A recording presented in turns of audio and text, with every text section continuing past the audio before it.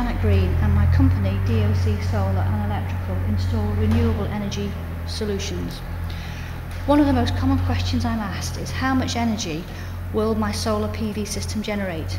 The answer can be given in the calculation shown below. This can be confusing for those of us who are not used to calculations containing letters as well as numbers.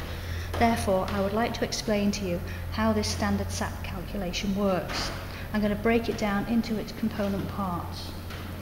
So number 1 is the 0.8 times number 2, which is kWp, which stands for kilowatts peak, times number 3, which is S, which is your solar irradiation factor, times number 4, which is the ZPV, which is your overshading factor. Number 1 is a constant that allows the calculation to work across the whole of the UK. Number 2 is your kilowatts peak. I'm going to explain to you how you find out what your kilowatts peak is. Kilowatts peak, or in English your system size, tells you how many panels of what size. If you have, say, an 8-panel system, which is rated at 250 watts per panel, 8 times 250 will give you 2000 watts, or 2 kilowatts peak. A 10-panel system of panels rated at 235 watts times 10 by 235, you'll get 2350 watts, or a 2.35 kilowatt peak system.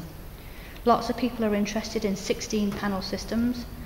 16 panels with panels rated at 200 watts, 16 times 200 will give you 3200 watts, or 3.2 kilowatts peak. A 4 kilowatt system can be calculated by having 16 panels of 250 watts times 16 by the 250 will give you 4000 watts, or 4 kilowatts peak. Now let's move on to number 3, the solar irradiation factor. This table can be found on the DEC website, and it covers the orientation of the collector and the tilt of the collector. The orientation goes from south to north and horizontal, and the tilt through 30 degrees to 90 degrees vertical. As you can see, the highest solar irradiation, or kilowatts hour per meter squared, is south at 30 degrees. As you move off south to southeast or southwest, it drops to 1027, east or west to 813, northeast northwest to 785, and north is 730. That is kilowatt hours per meter squared of panels.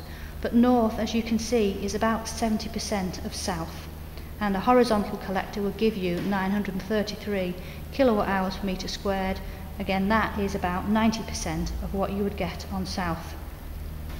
Finally, number 4, the ZPV, is your overshading factor. Now, ideally you want to place panels where there is none or very little shading, so where there's less than 20% shading, you'd apply an overshading factor of 1. Any calculation times by 1 remains the same. If you have modest overshading between 20 and 60%, you'd apply an overshading factor of 0.8. Significant shading between 60 and 80%, an overshading factor of 0.65. And heavy shading would reduce your calculation by 50%, so anything over 80% you'd apply an overshading factor of 0.5. Now that we know how the calculation is comprised, let's look at how that works in real life. So here's our calculation. So we have our constant of 0.8. If we take the original system that we looked at, the 2 kilowatts peak, we take 0.8 and we times it by 2 kilowatts peak. Then we times that by the orientation, and in this case I've put them on south, but I've given it some modest shading, so I'll put a correction factor of 0.8 in, multiply those 4 items together, and you'll get 1,373 kilowatt hours a year. If we look at the 10-panel system, which was the 2.35 kilowatts peak, we take 0.8 times 2.35. If that is placed in an east-west orientation, but with no overshading, we will get 1,528 kilowatt hours a year. Now your 16-panel system or 4 kilowatt system, in an ideal world you would have 4 kilowatts facing south. You then take your constant of 0.8, times it by 4 for the 4 kilowatts, times it by 1073 for the southerly orientation, times it by 1 because it has no overshading. That will give you an annual estimated output of 3,434 kilowatt hours per year. Now if you take that identical system and place it in an east-west orientation, your solar irradiation factor drops from 1073 to 813, so you take 0.8 times your 4 kilowatts times 813 times 1 for no overshading. You then get 2,602 kilowatt hours a year generated by your solar panel system.